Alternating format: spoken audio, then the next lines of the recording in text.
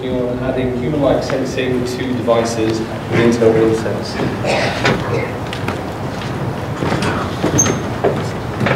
Good morning. We're setting up just a few minutes. I wanted to start by saying how excited I am to be here to be able to share our work at Intel on the areas of RealSense and autonomous machines and intelligent devices.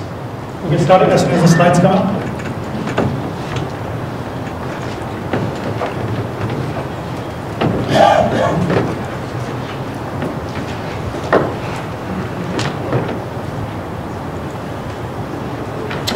Okay, so how are you? It's been a good morning. So I think we are as an industry at the onset of a very exciting revolution, which our late visionary leader Andy Grove might have called an inflection point.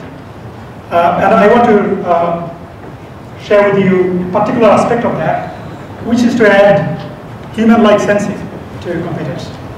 We, of course, at Intel and worldwide among partners have been doing a lot of work to enhance computing technology. And a lot of the focus has been on processing, the processor, computing technologies. And just to put things in perspective, it's been about 40 years since the introduction of the first microprocessor. And we've gone from literally a couple of thousands of transistors on a chip to more than 10 billion of them. It's an enormous scale as the technology has improved, allowing us to do amazing stuff in terms of computing. Form factors, things have gone from a room full of computing devices to devices in your pocket. But today I'm going to talk about the other aspect of it, being able to add sensing capabilities so the devices can see and devices can understand. And I want to first start by looking at the examples of applications that are here now, and then give you a glimpse of what's ahead of us in the future. These are a few examples I've picked of devices that are shipping now.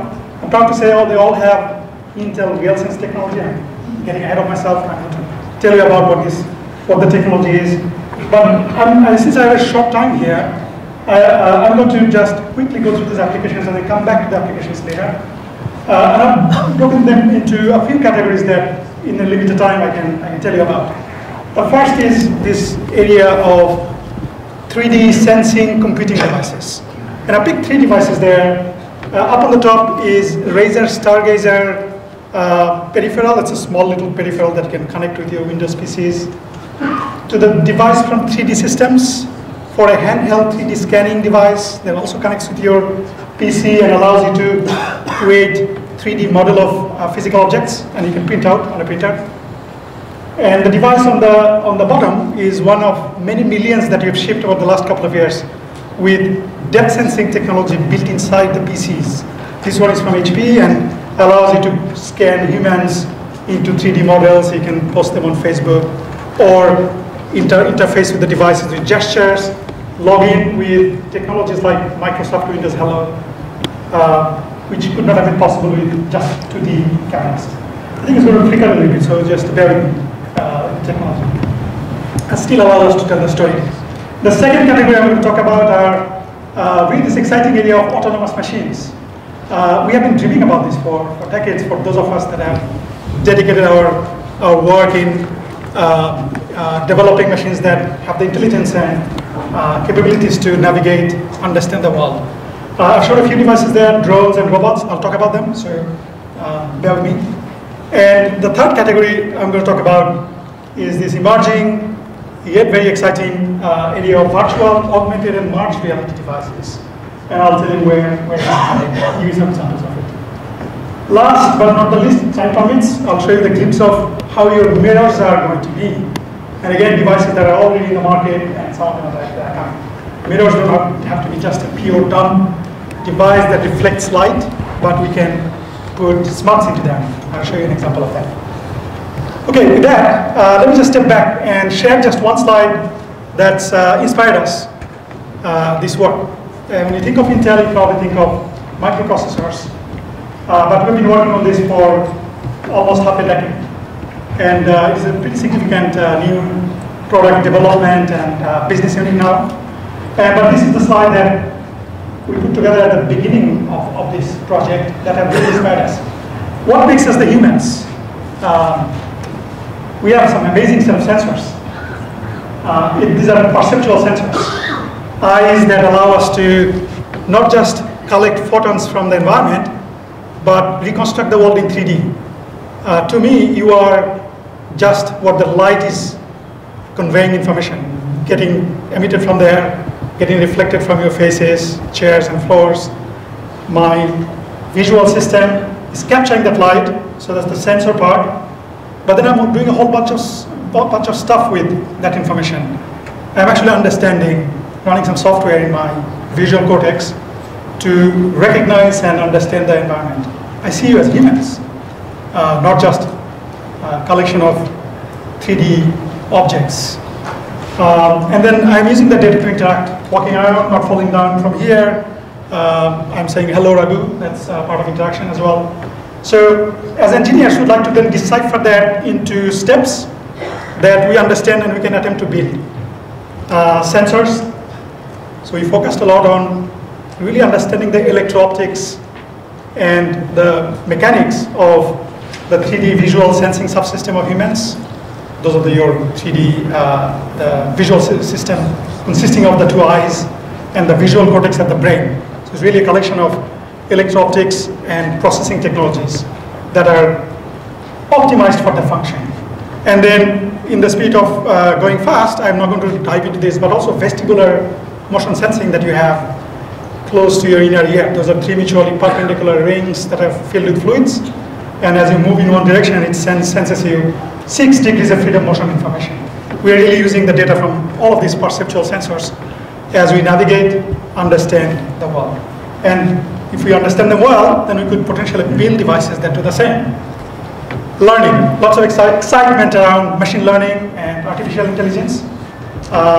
With the developments in sensors and computing technologies, combined with neural network-based deep understanding technologies, is what's now making this possible. So just bear with me as I take you through a very rapid journey of how all of this is coming together in bringing about this revolution.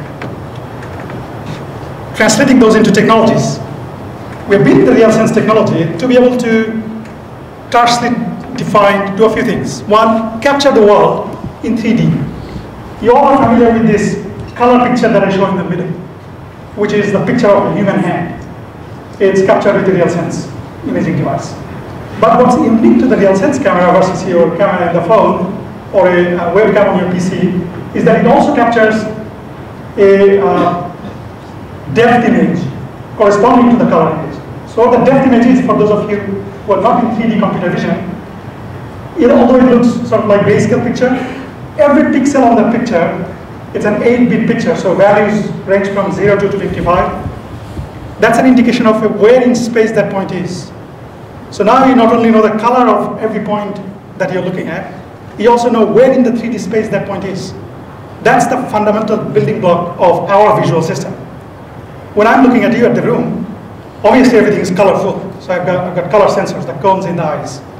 But the stereoscopic vision plus the processor in my visual cortex that does very low power, efficient calculation of binocular disparity, and hence calculates the 3D coordinates of every point I see, allows me to understand the world in 3D. So I know exactly where what point is that allows me to reconstruct.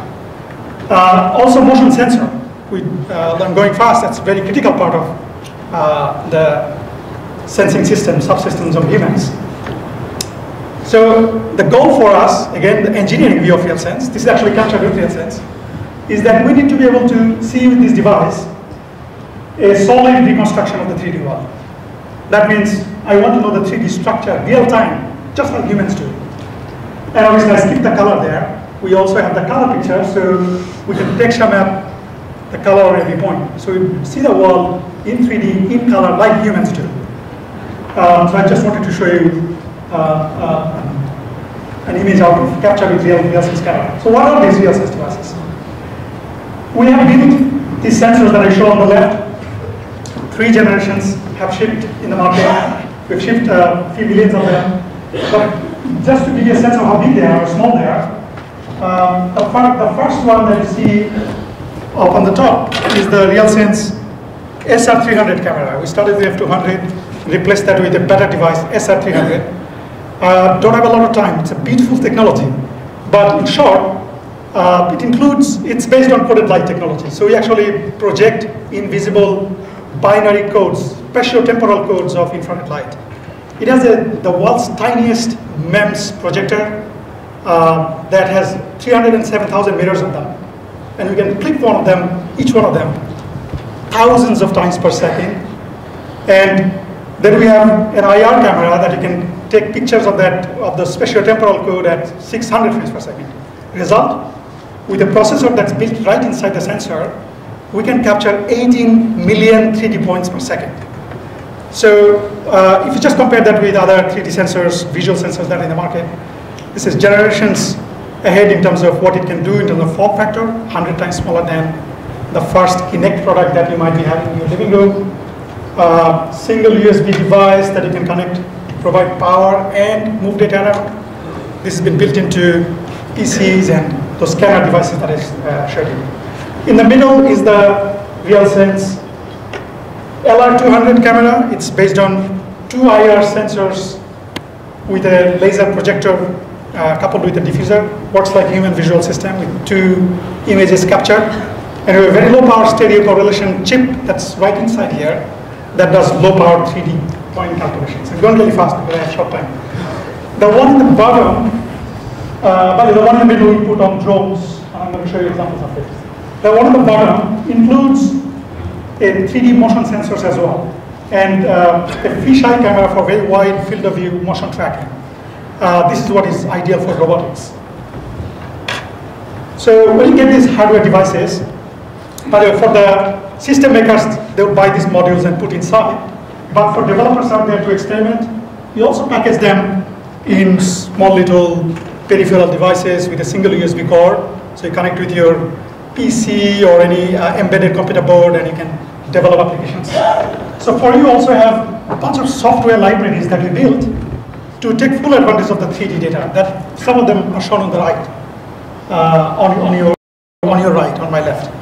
And some libraries, for example, are full 3D hand skeleton tracking, real time. So you know exactly what I'm doing with my fingers if you are developing a gesture interactive application, to facial feature and emotion recognition library, to full body tracking for robots, to video conferencing with background segmentation. You could be at a bar, but if you have a 3D sensor, you could be having your office picture as a background. Green screen effect. To full 3D reconstruction, the picture in the middle is 3D reconstructed version of our CEO. I'll jump to the bottom right, a full 3D understanding. And bear with me on that. I'm going to show you a live demo or video of a demo to explain to you what that does.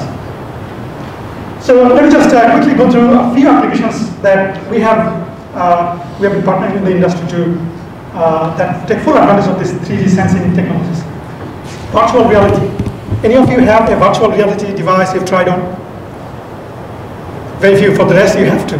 It's quite amazing how this is shaping up. You talk about screens and going from the small screen to bigger screen to curved screens.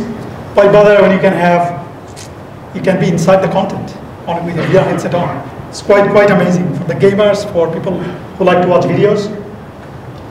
What is this screenshot? Anybody watched the movie Matrix? Who has not watched the movie Matrix? Most of you have. So I called Morpheus, and he asks, so what is real? He goes on, how do you define real? We like that, we're engineers. So here is his definition. If you're talking about what you can feel, smell, taste, and see, then real is simply electrical signals interpreted by your brain.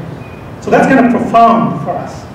Because if that's what is real, to me what's now real is the light reflected from your faces being interpreted by me with the electrical signals in my visual cortex. Then I should be able to engineer this experience. You should be able to create sensations and signals in my cortex that fool me into believing something to be real when it is not. That's really the premise of virtual reality. So to prove to you that it's possible, I brought my friend. For those of you that have listened to my presentations before, you might have seen it. How many of you have seen the frog? Not very much. So I hope the sound is on. Please enjoy our friend. Can you have the sound on? sound on, please. If you can crank up the volume, that will be better. Thank you.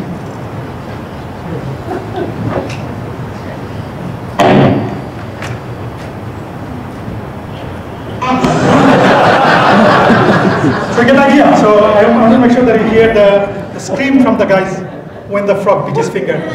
Because I want to show you that it's a real frog. So why is this relevant to VR?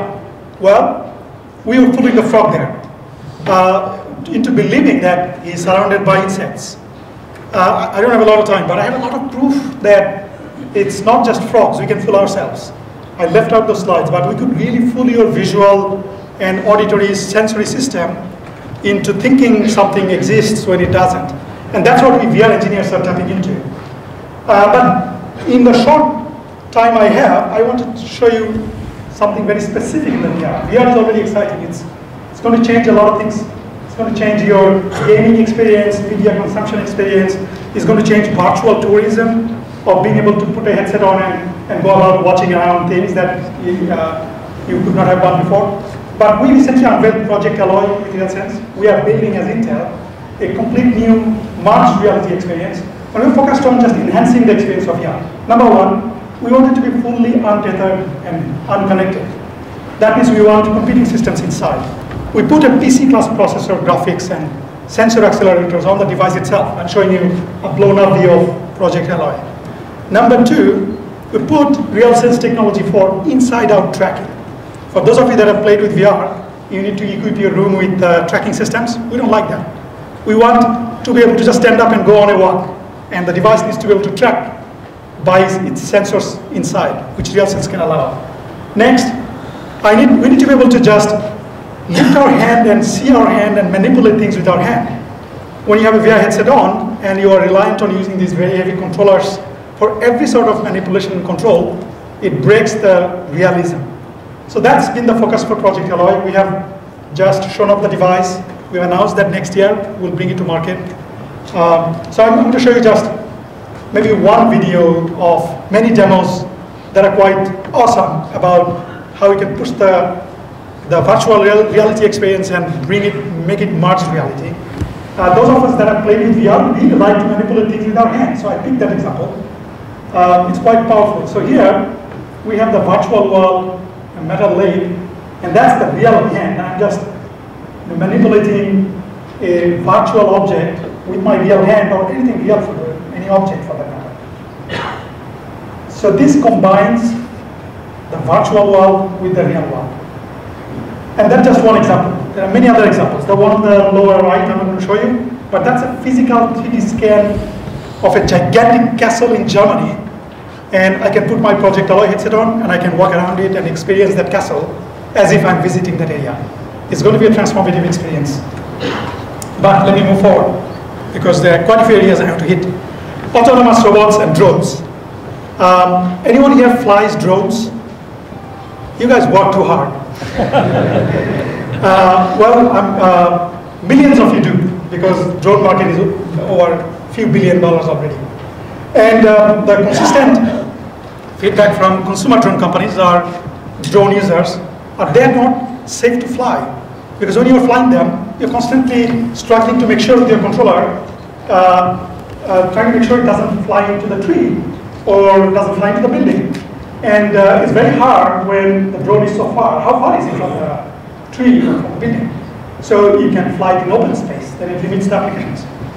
Two areas like inspections. You would like the drone to automatically go and inspect, create 3D models of bridges, so you can inspect them later on to see where there are cracks. And your roof, why do you want people to go and walk and break the tiles on your roof? You should be able to sit safely in front of your screen and see what the drone sees that is flying around, without running into the roof, of course.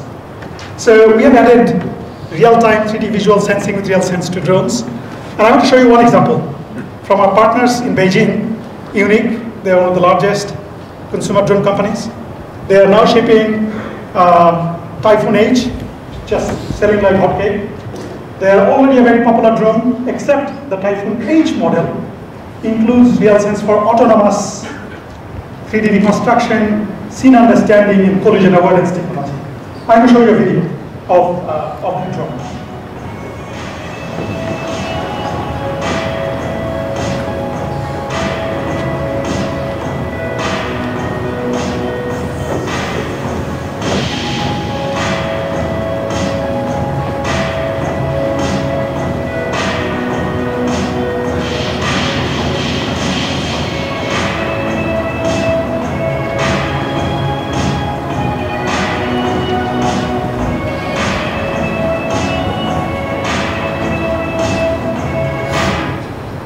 So essentially, when you put low power 3D scene capture and with deep learning technologies, being able to understand what the drone sees, you literally transform drones from what they are today to the drones that you want them to be. It's quite exciting for us. And quite a few other examples. Anybody have stayed in the Cupertino's Aloft Hotel or a number of other hotels that are now deploying Savvy robot to help deliver stuff to your room?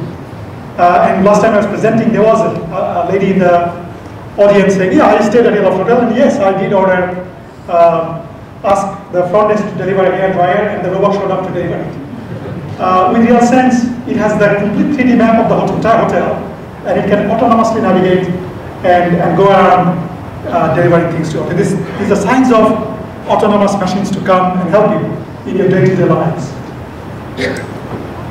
Asus robot. That's a consumer robot. They showed it off at Computex. And I probably will show you the video of it. That's Asus chairman Johnny Shi. He's in town this week, meeting with him tomorrow. But let me show you a demo of his device. Computex earlier this week, Asus announced its first ever home robot, Zeppo. And we managed to take some time out from the show to check it out up close at Asus headquarters, where Chairman Johnny Shi gave us a quick demo. Hi, my name is Dino. It is a pleasure to meet you. Obviously, Zeppo can do a lot more than just introducing himself. By using simple voice commands, he's able to control home appliances, cast media to the TV, take photos, play music while dancing to it. Zeppo is essentially an Android tablet on wheels.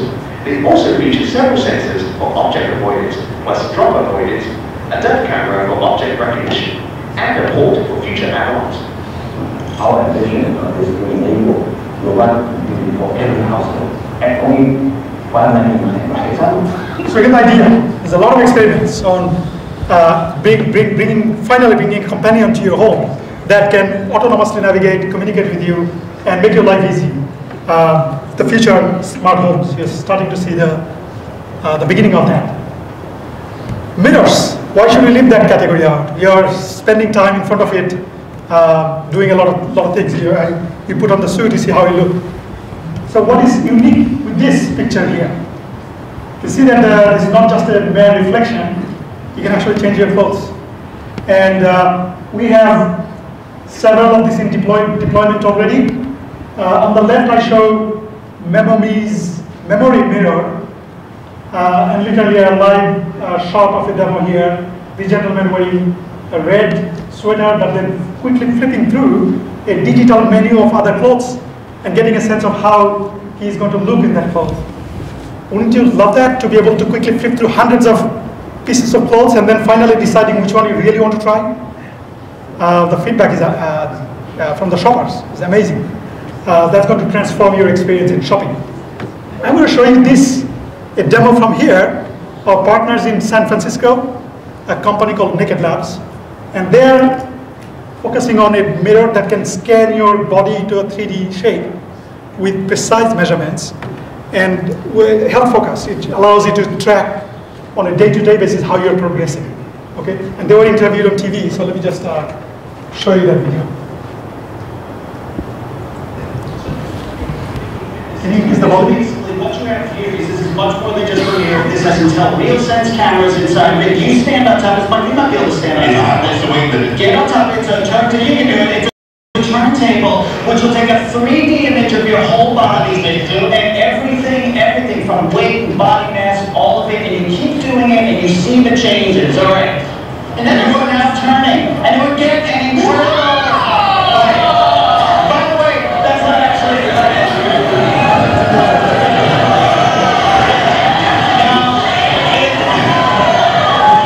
It does work better with your clothes off, but we're not asking you to do that, Mike. It's better with the clothes off, I'm telling you. Okay, so just again, you'll see things come to consumer homes that do not exist today when you allow devices to see and understand. So with that, there is quite a few of developers here. I understand people who are leading the wave of building new type of systems. So I did want to bring the glimpse of what to come. So I'm going to show you for the next few minutes things that are not available yet, but very soon, in a few weeks to a month, will be. I want to show you the RealSense camera that we just announced, the next generation. And there's a lot of feedback on 3D sensors. I really want long range. Well, you are seeing here our next generation, which I'm clipping off the depth map at 60 meters. And we're going to take it on a drive to show you how it can deal with outdoor bright sunlight and high contrast areas of black to get a good flip factor in depth map. So you see color picture on the left and the corresponding depth picture on the right. And let me just play this video. So we're taking it on a ride,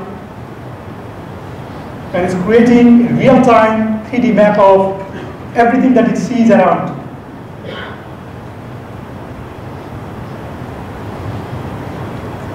You can imagine what other applications we're going to bring RealSense into. Okay, so with that, what can you get from us? Well, intel.com/RealSense. The kits that you can get for development purposes, the cameras themselves, packaged inside easy-to-use peripheral devices. Of course, if you want high-volume modules for integration, we will sell that to you as well, but these are just developer kits. This one includes the fisheye camera and motion sensor. This one includes a computer board for running your robotics applications. That's our next generation Atom processor inside an easy-to-use kit called Intel Joule. And we have also announced a drone development kit. I'll have something more to say about that. And I'll have more to say about this as well. This little device, which I'm holding up here, our CEO called it a developer dream because it includes a RealSense camera, a wide field of view fisheye camera, a motion sensor, all the stuff that I showed you, plus an Atom processor, plus Wi-Fi and Bluetooth, all inside this little device. So you take any dumb robot and you program this in and put it on it, and it becomes an autonomous machine. And I'm going to show you an example of what it can do. First, of the two that I'm going to show you, one is the drone kit. As excited as we are about the $2,000, $1,500 consumer drones that you buy, or the $1,000 commercial drones that are going about inspection work, we also decided to make and sell a low-cost, ready-to-fly developer drone. So if you're a drone maker, you might want to just buy the drone board that has the processing electronics and the vision kit, which is the RealSense cameras. Or if you're an application developer and would rather not waste time building a drone, you could buy this complete set from us, a ready-to-fly drone kit for your experience. It's available in December, so you could actually open for pre-order already on intel.com/RealSense. Okay, but this is what I want to show. I haven't finished my talk. In the beginning, I started with a grand slide claiming to slowly work towards human-like sensing and understanding. How far are you from that?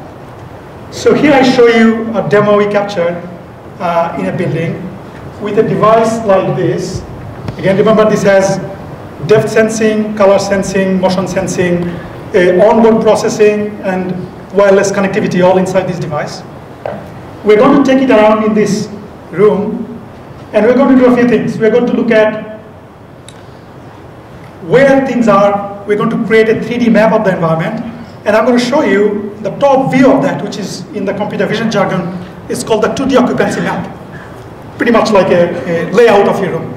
And then we're also going to learn deep learning on it to recognize things. I need to be able to say that's a chair, that's a pillow, that's a bathroom, that's a picture frame, that's a door. And I need to be able to automatically label the room. Let me show you where are we with that technology. So we are walking through, as you can see over here on the right is the 2D occupancy map, the top-down view of the layout. They're automatically being created from the data that has been captured with RealSense cameras. I'm going to speed it up. But here you see the coordinates, 3D coordinates of exactly where those recognized points are. It's creating a layout and it's marking things like pillows, bed, table. I'm speeding it up now. As the robot or a drone or you with your phone with this RealSense technology inside and walked around your floor, you have automatically created a full 3D map, reconstructed model with full understanding of where is what. Guess what? When you go to a new environment, whether you just checked into your hotel room last night, this is exactly what you do. You open the door, you come in, and you actually create a 3D reconstructed model. You go check it out, I realize that's a window. There's my bed. That's the TV set, and that's a lamp, here is a switch. You are creating 3D model of the environment. You don't know it. Kind of take it for granted. But when you want to build something like that, you realize how complex it is. Now you're talking about building sensor systems, deep learning technology to be able to recognize what you see, building a map. Why do you do that? Because that's the foundation for autonomous machines, robots, drones, 3D scanning devices. That could be now built because what you're delivering is human-like perceptual system, the brain and the sensor module of the autonomous machine and interactive systems. So with that, I'd like to give you an open invite to collaborate with us. We, as Intel, are an open company. We thrive by partnering with the ecosystem. We build the technology, we partner with companies that build applications and systems. We really work together broadly. All of the things I've shown here are available to you, either as development kits for experimenting with them, or if you want to go into high volume business as low-cost products. These are the links. Please contact us. Let's work together to bring the future faster. Thank you.